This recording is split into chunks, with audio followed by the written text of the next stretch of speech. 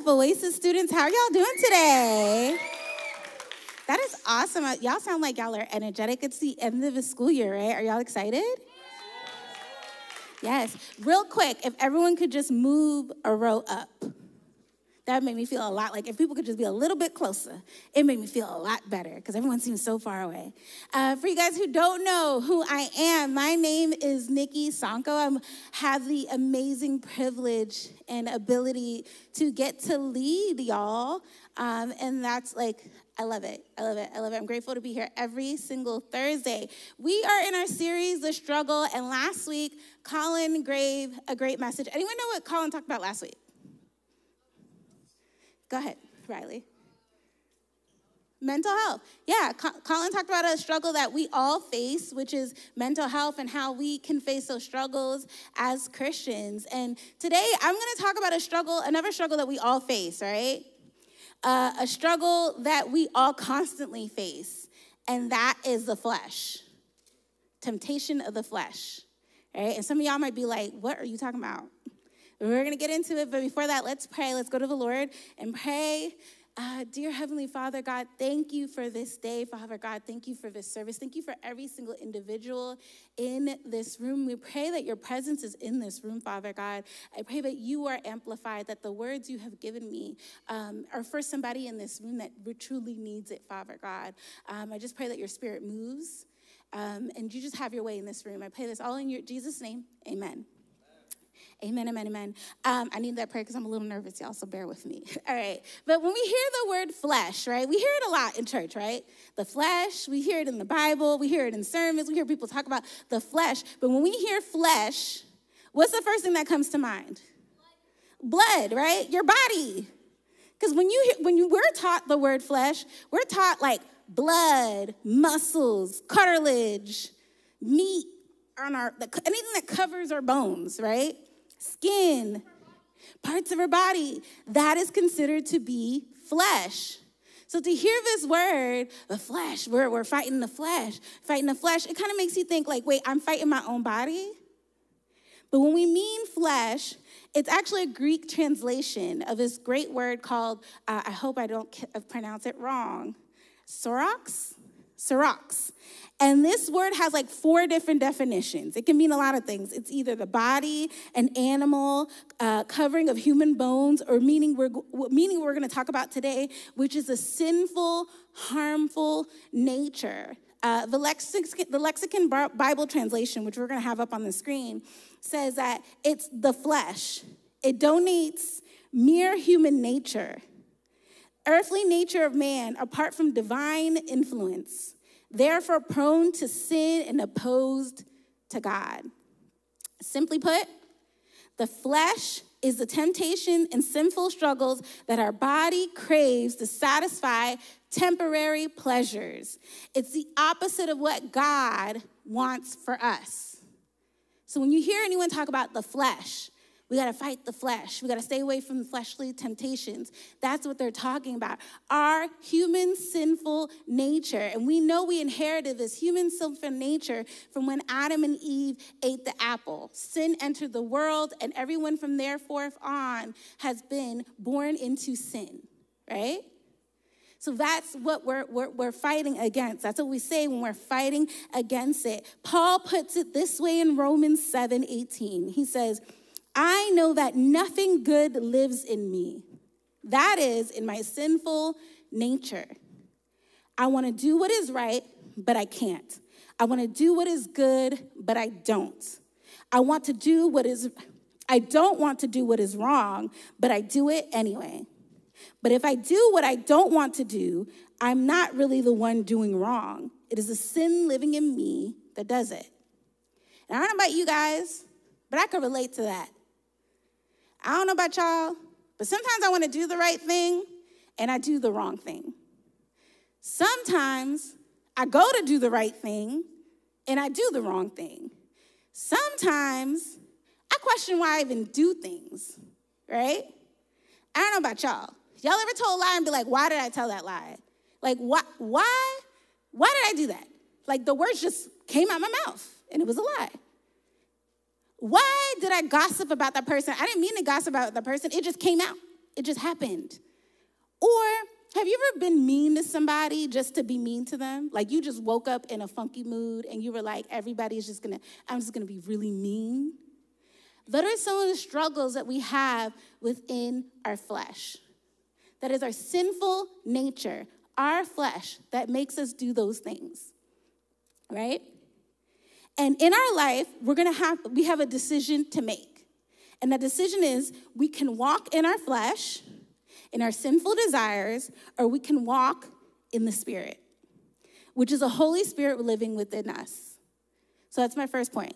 That's the decision we have. I remember to say it again. We can walk in the flesh, which is our sinful desires, or we can walk in the Spirit, which is a Holy Spirit living within us. Paul says this in Galatians 5:16-21. He says, so I say, walk by the Spirit, and you will not gratify desires of the flesh. For the flesh desires what is contrary to the Spirit, and the Spirit what is contrary to the flesh. They are in conflict with each other, so that you are not to do whatever you want. But if you are led by the Spirit, you are not under the law. The acts of the flesh are obvious: sexual immorality, impurity, debauchery, idolatry, witchcraft, hatred, discord, jealousy, fits of rage, selfish ambition, dissensions, factions, envy, drunkenness, orgies. But like I warn you, as I did before, but those who live like this will not inherit the kingdom of God. And I just read some of the things of the flesh, like things that come next to envy, hatred, right? These are just some of the things. Witchcraft. When we say witchcraft, I don't really mean performing witchcraft, but horoscopes, crystals, stuff like that. These are things of the flesh. The flesh and the Spirit are in constant battle with each other. They're constantly fighting with each other. The flesh wants to corrupt us while the Spirit wants to strive towards God. So the flesh wants nothing to do. Remember I said it, sin opposes anything to do with God. The flesh opposes anything that has to do with God. So it pulls us away from God while the Spirit wants to strive towards God, wants to bring us closer to God, right? And I want to say this, walking in the flesh is easy. I don't know if y'all realize that. Walking in the flesh is so easy. We literally wake up every day and we do it, right? It's easy to lie. It does not come hard, right? It's easy to hate someone. I just don't like that person. I don't know why. Trust me, I got some people, I don't know why. I don't like Kirsten Dunst. I don't know. I don't even know her. She's an actress, but I just don't like her. And I don't know why. But, it's so easy just to I don't like that person. I don't know why I don't like that person. I don't like that person. It's easy to cheat, right? It's easy to cheat. It's easy to bully someone, right? It's just so easy. It comes naturally, right? It doesn't take a lot of work. It doesn't go against who you are. It's easy to be petty.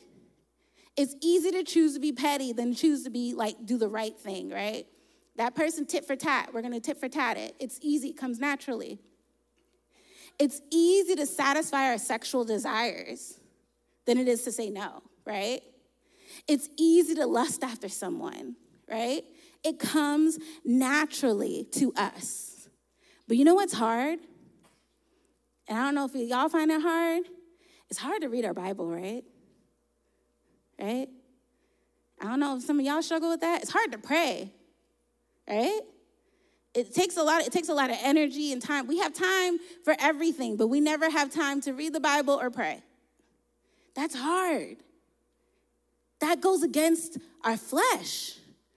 That goes against what we're naturally born in and what we have. It goes against our natural sinful nature. It is hard to live out the values that God has for us. That's why we always say the Christian walk is hard, because we're working against something that's already born in us that we have to strive against. So we have to strive with the Holy Spirit towards God while the flesh is like, hey, do this. It comes naturally. Our first instinct is always that of the flesh. That's why it's easy. Our first instinct is always easy. I was watching a podcast the other day with Jackie Hill Perry, and she says she never does anything that comes easy. If it comes too easy to her flesh, she knows there's something up. She's not supposed to be doing it. It's sinful. And it sounds crazy, right? But she gave an example. She said before she was saved, she used to smoke weed. And she said before she was saved, it was so easy for her to find money to smoke weed. Even if she had to steal it, it was easy.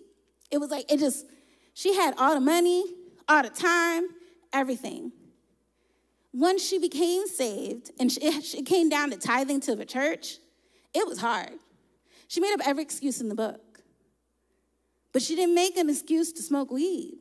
It wasn't that I don't have money, I don't have this. It was easy for her. So she said anything that comes easy to her, anything that comes naturally to her, she starts to question it, because then she's like, hey, is this sin in my life? Is this something I need to walk away from? Because why is it so easy? There's a quote by a French author by the name of Francois, and it says, we always long for the forbidden things and desire what is denied to us. So we as humans long for things that are forbidden and denied for us. For example, Eve wanted the apple because why couldn't she have the apple? Remember, that's what the serpent told her. Why wouldn't God want you to have the apple? Why wouldn't he want, not the apple, but the forbidden fruit? Y'all, it's not an apple, it's a fruit. Forbidden fruit. Why wouldn't God want you to have that fruit? Why wouldn't God want you to have that knowledge? She was curious because she couldn't have it. Why couldn't she have it? When we're told that we can't have something, what happens? We want it more. We start to crave it, like, hey, I want that more. I want that thing. Why can't I have it? And that's what happens. Our flesh wants us to have things that we're not supposed to have. Anything that God tells us not to do, our flesh is attracted to. And it comes natural to want those things, natural to crave those things and go after those things. I don't know if y'all are on TikTok, right? I know y'all are on TikTok. I want to say a year ago or a couple of years, I don't know, time goes like lightning. So there was a TikTok challenge, right, that people had with their toddlers where they would like place a bowl of candy or like something, cookies or something in front of a toddler, and they would leave the room. And they would have to see, like, they would record their toddler and see if they would eat it or not. Y'all heard of this challenge, right? Right? As a few people are like, y'all were all in it, and now y'all are just like, it's okay. But check out this video real quick, and I want to show you guys something. They're gonna fail. Look at Mama. Mama is gonna go downstairs. I have to go get some work done. While I'm downstairs, I don't want you to eat any candy or marshmallows or cookies. When I come back upstairs, then you can eat them. Darn it. Don't eat any. I'll be right back. No food. Yes. Hold your arms. Wait until we come back and then you can eat it, okay? She's touching. Don't eat it, James. Hey, Jamesy, no. Jamesy, you put that back. Hey, Mommy, I have a problem. Jamesy just touched. Hey, Jamesy, can you please not eat food? Yeah. Hey, Jamesy, can you wait for my parents? Yeah. Okay, James. And so no eating food. That's what Mom said. Yeah. No eating food. No eating food. That's what Mom said. Can you say it? No eating food. That's what Mom said. No eating food.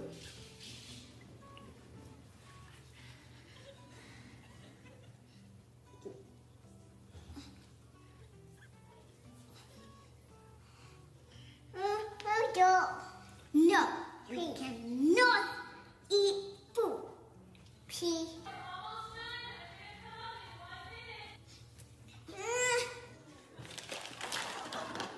Hey, Mommy, we're cleaning it up. Don't worry. Just a little over a counter. Okay, time's up. We're coming. Let's. I love that video. When I saw it, I was like, that is so cute. That is so funny. Let me drink some water real quick. Sorry, y'all heard me drink water. But real quick, that video is a great example of what Paul says in Galatians 5 of a spirit and the flesh going at it. All right? James is the flesh. James wasted no time. Before her parents even left the room, she was like, I want it. She was like, I want this. I'm going to eat it now. I got this. Nobody could tell me nothing. And her brother was like, no, you cannot have it. And they begin to battle. You see, she was fighting him. He was holding her back. He was like, no, we cannot have it. We have to wait. And that's what happens. Our flesh is like, pop off. Go off on that person. Our flesh is like, hey, you really want to take drugs? Take it. It'll make us feel good, right? And our spirit is like, no. No. You can't do that. That's not what we're supposed to do. We're supposed to walk with Christ. We're supposed to do what God called us to do. And here's another example of a spirit and the flesh fighting. The other day, every Saturday, I take a Zumba class. I usually take 2 cardio classes. And I was in my class, and I had a water bottle, and class was about to start. And this class is really popular. It gets really packed. And so I put my water bottle down to save my spot, and I went to go check in. And I come in, and there's somebody in my spot. And my water bottle is moved. So I nicely go up to the lady, and I said, hey, excuse me, do you plan on standing there? And she looks at me, she goes, I don't know whose water bottle that is. And I go, well, it's mine. And I was like, do you plan on standing there? And she proceeds to ignore me and just look straight ahead. So I pick up my water bottle, and the girl next to her was like, do you want my spot? I said, I don't want your spot. And I went to the back of the row. And everything in me, I wanted to tell her all kinds of stuff about herself. I wanted to just act out of character. And the spirit in me said, this is a public place. You cannot act crazy. You cannot do that. You are exemplifying the Lord. Let me tell you, Celeste is like swing. I was just like, you are exemplifying the Lord. I was talking to somebody. I said, she lucky I know the Lord.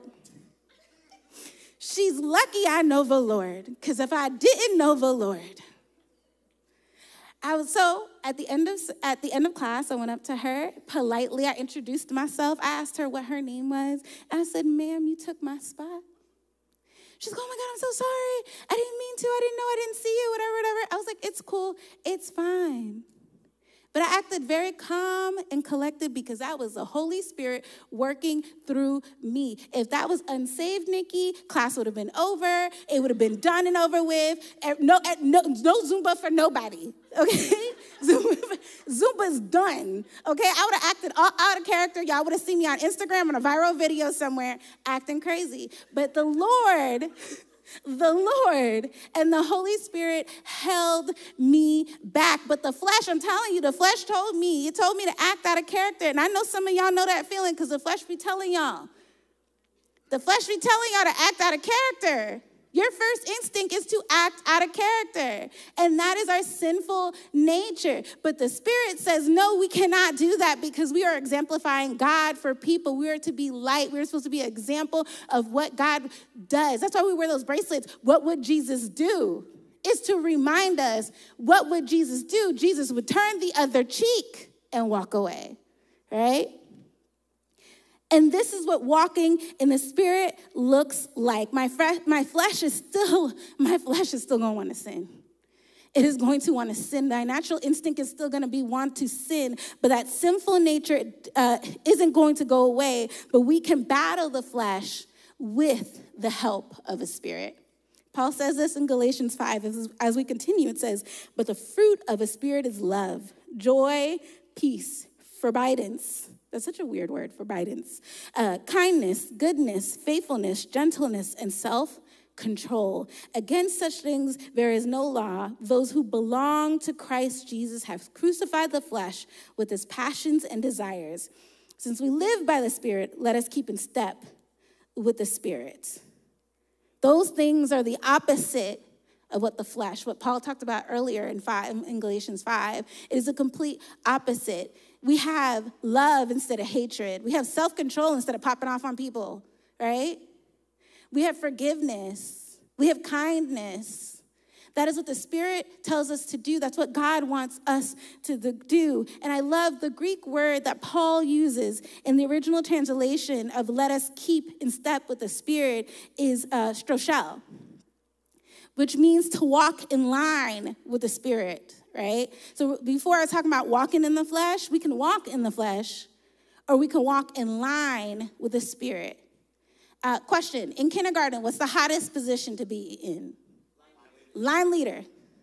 Line leader. That's like everybody wants to be the line leader. Everybody wants to be in the front of the line, right? Everybody wants to be in the front of the line. If you in kindergarten or pre-K, who wants to, they fighting to be in the front. And that's what the Holy Spirit is in our lives. He is our line leader. We don't just walk in life and the Holy Spirit follows behind us. We don't just walk in life and he walks next to us. We walk in life and we walk in line with the Spirit. The Spirit leads us, right? In life. Leads us towards righteousness. Leads us towards living like Jesus. When we lean into the Holy Spirit, when we allow him to lead us and not us lead and it follow like I'm doing whatever I want, it can lead us in the right direction. Those things that come naturally no longer come naturally anymore because we're taking our time and we're like, Spirit, what should I do? What way should I go? I know myself says I should do this, but let me know if this is the right thing to do. It is through the Holy Spirit that we have the power to crucify the flesh. And that's my second point, which is it's through the Holy Spirit, with the Holy Spirit leading us, that we have the power to crucify the flesh. Like I said earlier, the desires of the flesh don't ever go away. They never go away. They're never going to go away. Whatever that temptation that you're dealing with, whatever that thing that you're struggling with, that thing is never going to go away. You can't pray it away. You can't whatever. It doesn't go away. But what we can do is lean into the Holy Spirit. Allow the Holy Spirit to lean us, to make us, help us fight that temptation, fight that desire. When I find myself praying, when I find myself worshiping God, when I find myself spending time with God, and when I find myself reading my Bible, I find myself less susceptible to those fleshly desires. Those fleshly struggles. I find myself going more into the right direction because I'm closer to God. When I put on the armor of God, which is and the sword of his Spirit, I'm able to slay the flesh.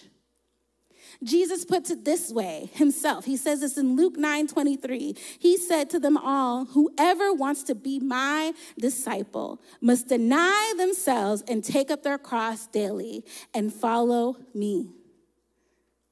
Deny, in some translations it says to die to self.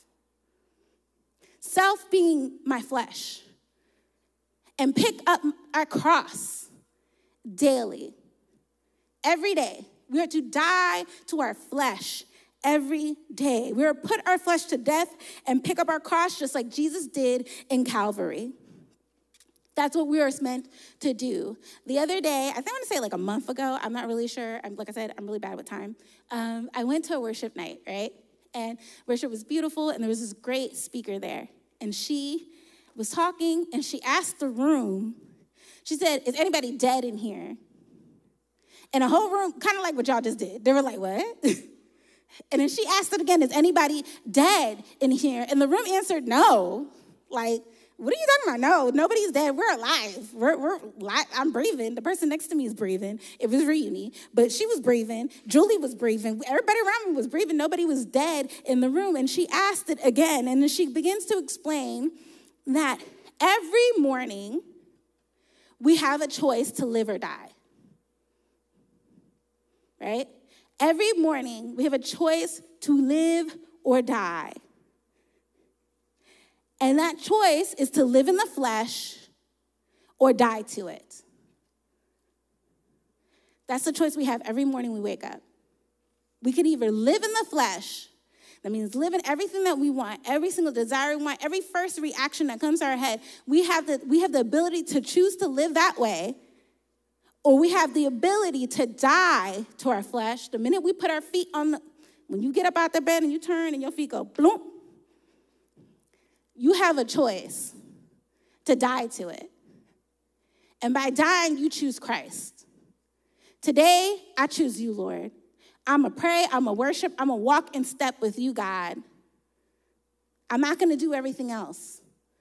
I'm not going to do what the world is doing. I'm going to do the opposite. I'm going to walk with you. And we have that choice to make ourselves, right? We can walk with our desires, or we can walk with Jesus. So I ask this question. Is anybody in this room dead? Right? Has anyone chosen to give up what comes easy to them? Put to death their selfish desires and walk in line with the Spirit. Is anybody in this room dead? At the end of Galatians 21, Paul says this. He gives us a very clear warning. He says that those who choose to live in the flesh will not inherit the kingdom of God. So do you want to walk with the world? Do you want to do what the world is doing? I know y'all see what the world is doing. The world real crazy right now. But y'all see what the world is doing. Do you want to walk with the world? Do you want to do everything that everybody else is doing? People who do not believe in Christ. Do you want to indulge in the world? Do you want to do drugs? Do you want to have sex with everybody? Do you want to talk about people? Do you just want to glorify, worship rocks and crystals and the stars? Or do you want to worship the one that died on the cross for you and on the third day rose again? That is a choice that you have to make. It is that simple.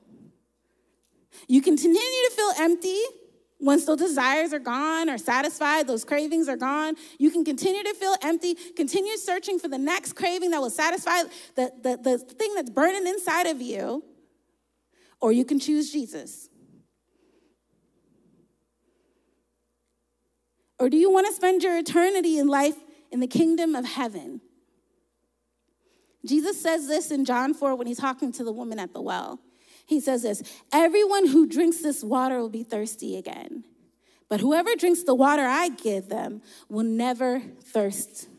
Indeed, the water I give them will become in them a spring of water welling up into eternal life. The flesh leaves us wanting more, always. You're never going to be satisfied. You're always going to want the next thing over and over and over and over again. You can drink from the well of Jesus and have eternal life and never want again. Be satisfied, be whole and complete. Be perfect in him. With every head bowed and every eyes closed, come on, very head. If anybody in this room, I want to give people an opportunity, if you're in this room and you want eternal life, you want to stop living in your flesh, you want to accept Jesus. If that's you in this room, all you have to do is pray this simple prayer. And it goes like this. Just repeat after me. Jesus, I'm tired of giving into my fleshly desires. I want to walk in the Spirit with you. I repent of my sins, and I confess that you are my Lord and Savior. And I welcome you into my heart and every part of my life. Amen. If anybody in this room, I still want everyone's eyes closed. I want anybody in this room prayed this prayer and you feel confident enough to raise your hand, I want to see it. Here we go.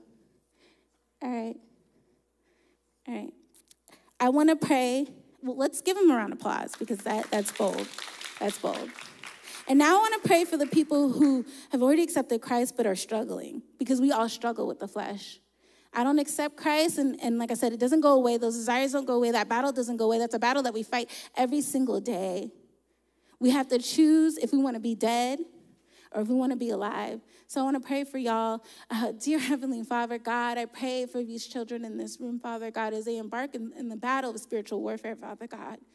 It is not an easy battle that we fight, but we do not fight it with our hands. We do not fight it with our weapons, but the weapons that we do choose is the weapon that you gave us, which is the Holy Spirit, Father God. It's our Bible. It's your word. It's the strength that you give us to fight those things, to walk in line with you, Father God. I pray that they end up choosing you every single day, that they choose the right thing, that they're slow to make the decisions in their life because they want to please you, Father God. I want to really, in this room, to raise up followers of Christ, not followers of the world, Lord. I pray that you give them the strength and the peace to always choose you, Lord. Pray this in Jesus' name, amen.